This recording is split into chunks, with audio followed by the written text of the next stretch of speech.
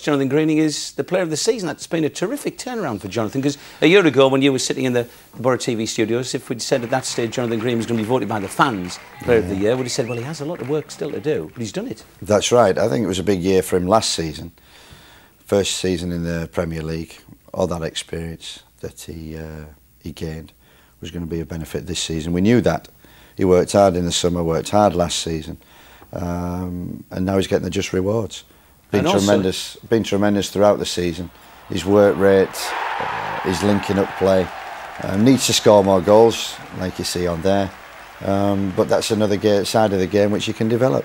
Have you enjoyed this season? I have. I said at the beginning it would be a roller coaster. It certainly has been. But I think tremendous strides and huge progress has been made. When you look at our season compared to last season, our home record is fantastic. Two defeats all season. One of them to Arsenal, which is no disgrace. But the quality of our football at times has been, I think, breathtaking. Some of the highlights, the wins against Liverpool, Manchester United, Sunderland, Newcastle.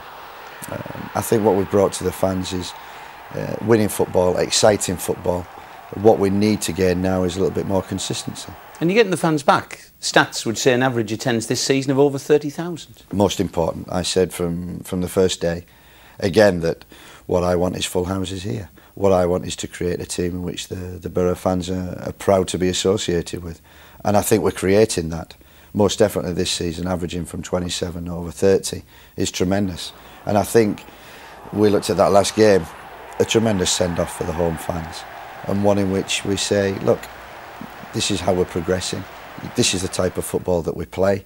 Yes, we need consistency away from home, but come back, watch us at the Riverside, and we're creating quite a fortress there. Steve, just a thought with regard to Juninho. I bet you, at the beginning of the season, in August, when Juninho was signed there, you must have thought, right, this is it. And then we were all there with Borough TV for that pre-season friendly in Medina. It really destroyed so many of your plans early in the campaign, didn't it? We didn't get our players till late last season anyway, for the start. But to lose one of Juninho's quality right at the end of pre-season was very, very disappointing, because I felt he was the final piece in the jigsaw, the player that could unlock defences, that could thrill the crowd. I think Juninho is one of them players. He's come back to Middlesbrough for the third time. Players like Juninho, players like Cantona, they search their whole career for a place, a club, a coach, a manager, an environment to settle down and play the best football. And I think Juninho has found that in Middlesbrough. He's been at other places and not settled so well, but every time at Middlesbrough he's done very well. Unfortunate with the injury, worked so hard to come back, tremendous amount of work. When he came back, fantastic. What an injection of enthusiasm, commitment, experience that we had in the team then, which really set us off on a very good run of undefeated games. And he had a dip, which was obvious.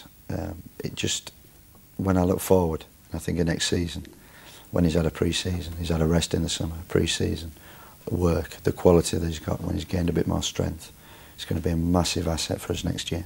What would you say to Middlesbrough supporters wondering whether they should renew season tickets for next time around? God, I think it's a must. Being a neutral, away from it, I certainly would. Some of the football we've played this season has been tremendous. Juninho coming back to full fitness. Massimo's second season in the Premier League, we've already seen what he can do. There's just an excitement and a buzz. And hopefully we sign the right players in the summer. Just a couple that's needed. Well, that's down to you. Well, that's right. All I can say is that we're very optimistic. I'm looking forward to it. You said to me earlier on, you're looking forward to a break. And yes and no, because I know there's still so much work to be done here. We're only really touching on the surface at the present moment. Next year is a big year. We need the supporters. We need the fans backing. We need that average going from over 30 to full houses more often.